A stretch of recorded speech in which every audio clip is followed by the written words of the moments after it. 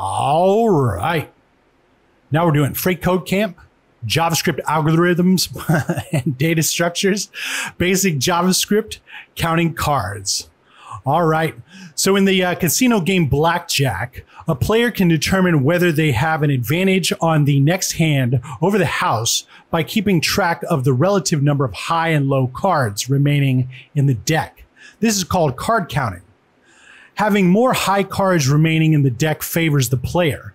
Each card is assigned a value according to the table below.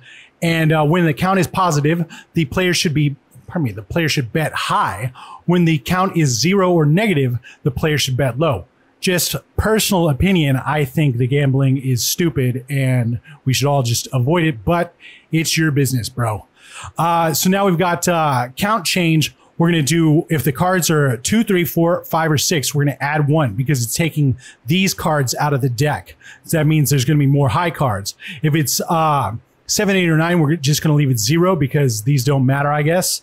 And then we're going to have -1 for 10, Jack, Queen, King, and Ace because these are the high cards. And when they're out of the deck, there's less of a chance of getting a good hand. All right? So we will write a card counting function and it will receive a card parameter, which can be a number or a string, and increment or decrement the the global count variable according to the card's value. And we'll see the table about that. The function will then return a string with the current count and the string bet if the count is positive, or hold if the count is 0 or negative. The current count and the player's decision, bet or hold, should be separated by a single space. So here's some example outputs. We've got -3 is going to be a hold, or 5 is going to be a bet. So here's some hints. We're not going to reset count to 0 when value is 7, 8, or 9. We're not going to return an array, and we're not going to include quotes in the output. Okay. Anyway, so here we go. So first things first, we're gonna have to do some ifs. So in my opinion, if the card is less than 7, we're gonna add 1 to this count right here. So let's do that. Let's say if, and then we're gonna say card is less than 7. And I like to do less than 7 instead of like less than or equal to 6, just because it saves a little bit of keystroke, you know what I mean? So we're going to have the curly braces right here, and we're just going to say count plus plus, incrementing it by 1, all right? And so now let's think about this. Right here, since it's 0, we don't even have to worry about these. So let's not even bother with that. Instead of that, we're going to come down here and say else if, and then we'll say, or maybe we'll do an else. How about that? No. Else if. And what we'll do here is say if card. And we could say equals 10, but I'm going to say, to save some keystrokes, we'll say if card is greater than 9. All right. And then we're also going to say or card equals. And then we'll say J like that.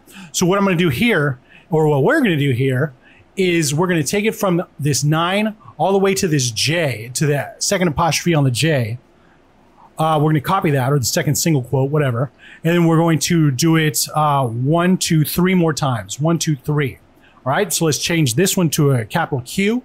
We'll change this one to a capital K. Oops. I got my microphone in the way, sorry. Capital K, and then this one to a capital A. All right. And so now we should have that taken care of. What we're going to do here is now have these curly braces, and we're going to say in here count minus because we're decrementing it. So basically, as you can see, if card's 10, Jack, Queen, King, or Ace, we're going to do count minus. All right, so now that we've got this first part done, let's start on the second part. So we're going to say if. If count is less than 0, is greater than, let's say if count is greater than 0, actually, what we're going to do here is we're going to return, let's say, first let's say count like that, plus, and then we're going to have inside of these quotes, space, bet. All right.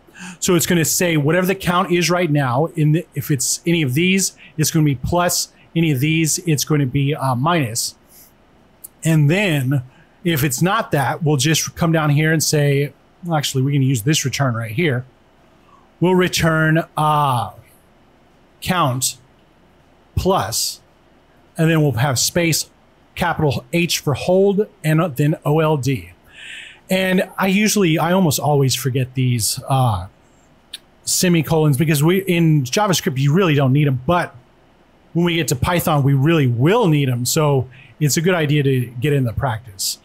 So now that we've done that, now we're going to test it. Let's get rid of all these because we don't need all that.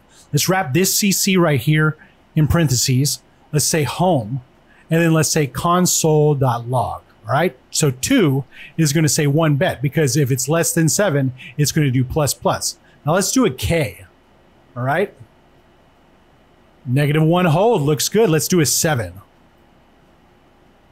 0 hold. All right, looks good. So let's run the test. Looks good and submit it. All right, now we're on to build JavaScript objects, and we'll see you next time.